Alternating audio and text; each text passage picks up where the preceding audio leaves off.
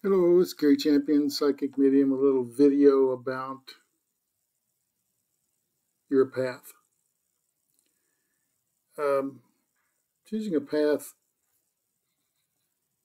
that works for you is the hard part to do. Picking a path's not a problem, because just any path will do if you don't know where you're going. Repeat that. If you don't know where you're going, any path will do. Any path. And try not to worry about it too much. At some point,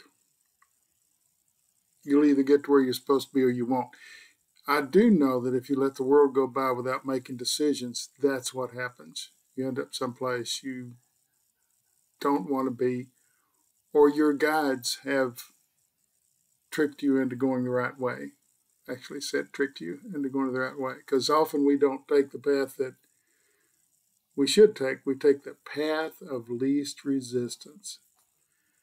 I've never done that. I've always picked the one that was hardest, the one more difficult, something I had to learn a lot to do, and didn't particularly pay very well. The money never seemed to be an issue for me. I just wanted the job. I wanted to do the thing. I didn't care so much about money as long as I could live. And you know, I've been a renter most of my life. I own a house now. I've owned a bunch of houses, but I never have held on to any of them. This is the first house I've had for a period of time. But money is an issue.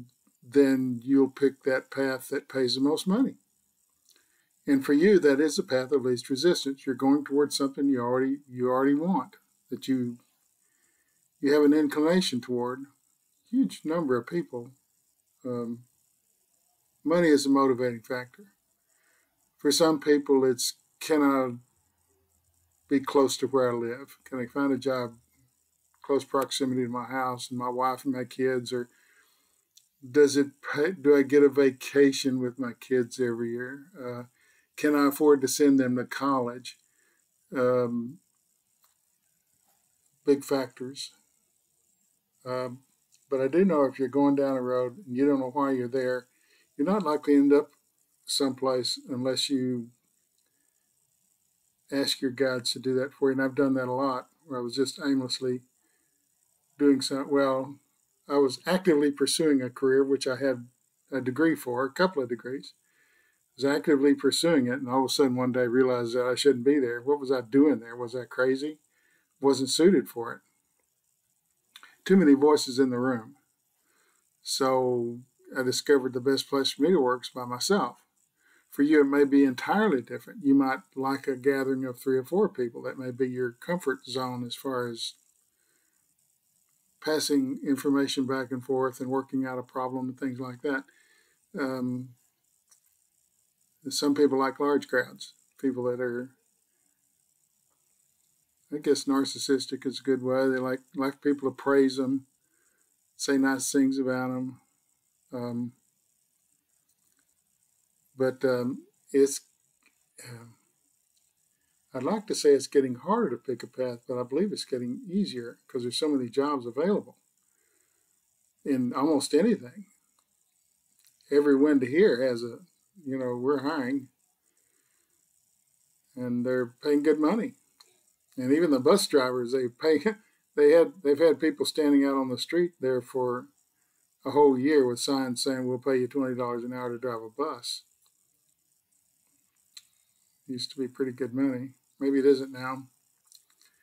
All I'm saying is that every business, if they find out you're not occupied, don't have a job, they'll ask you to work for them. Doesn't matter what it is, because they don't have enough hands to do the job.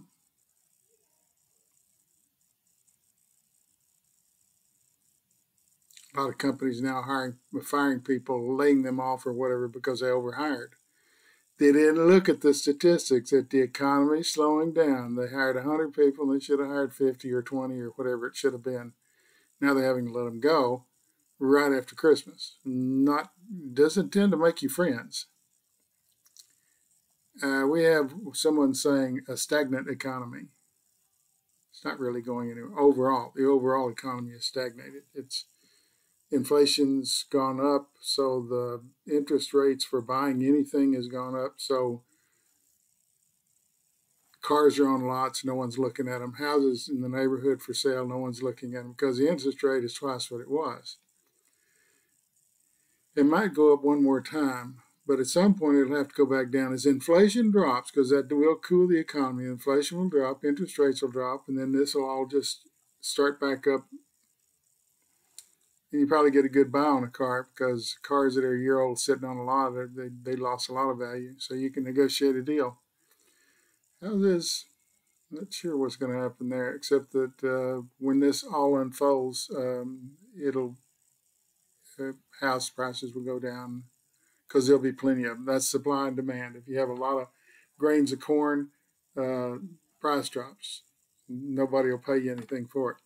You have very few ears of corn or kernels of corn, the price goes up, just like in anything else. You got a glut of cars, the price is going to drop. You got a glut of houses, the price will drop. We don't have a glut of houses, but those we do have are not selling because the interest rate's too high.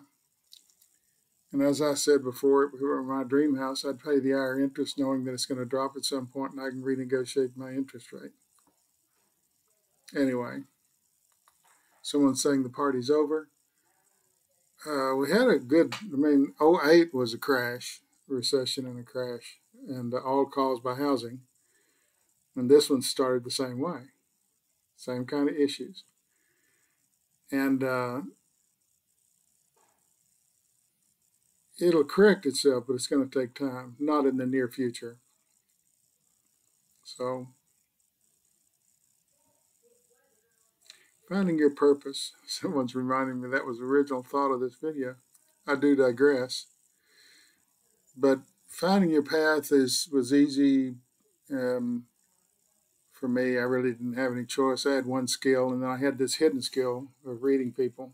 It was always a medium, but I just had one other skill, so that's the direction I went.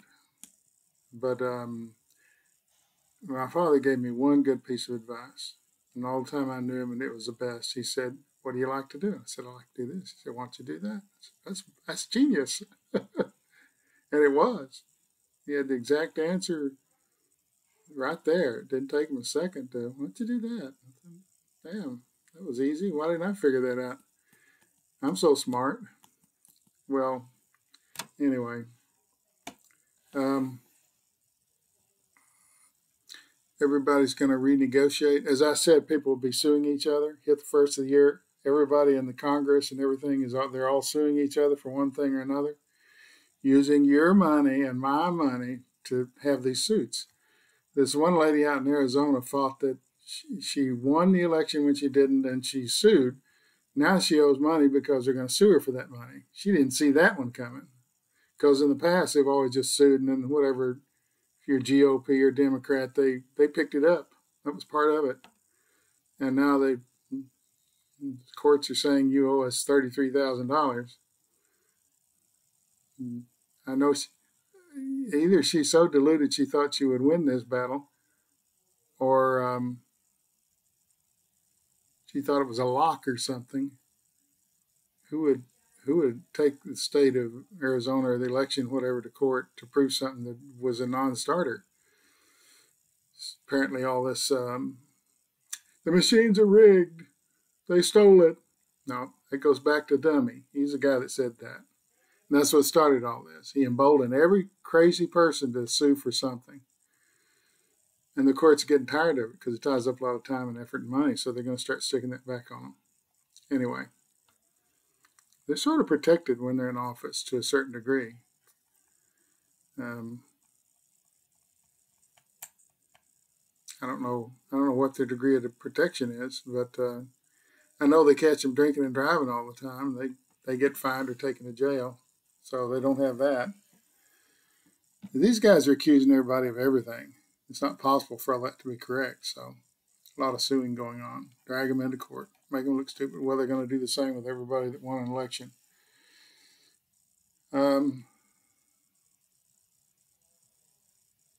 don't know why they're saying that.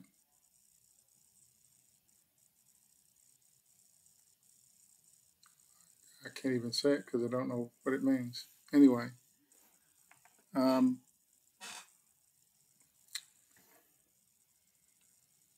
okay, I'll tell you what I'm getting, but you'll have to figure it out. Fast Times at Ridgemont High, which is a funny movie about coming of age and all that stuff. I don't. Maybe that's what's going on in our Congress. It's Fast Times at Ridgemont High. A lot of drinking and crazy driving and pursuit of activities you shouldn't be pursuing. Anyway, they're a bunch of knuckleheads. I'd like to fire them all and just start over and get some people with common sense. Get farmers. I mean, they have common sense everywhere because that's what they do. Uh, our people in the Congress are speculators now. They speculate about things. They lie about things. They distort the truth in order to get something: power, money, approval of Mr. Stupid. They love to get approval from Mr. Stupid. So often that's why they get on the bandwagon, get elected, and now what are you going to do? They're not very smart. It's the thing. Tricky people are not necessarily smart. They're just tricky. They figure out a way to subvert the system, but it doesn't go anywhere because they don't have any answers, no more than anybody else does. You have people saying they have the answers for us, but they don't. It's no one in Congress has the answers. A collection of them, if they would sit down and discuss why to do this, why to do that, yeah, they could, but it's all about power and money, and we turn a blind eye to the pork that they legislate to get infrastructure redone in their state for nothing, using our money again to fix some bridge in some other state that you don't even live in. Anyway,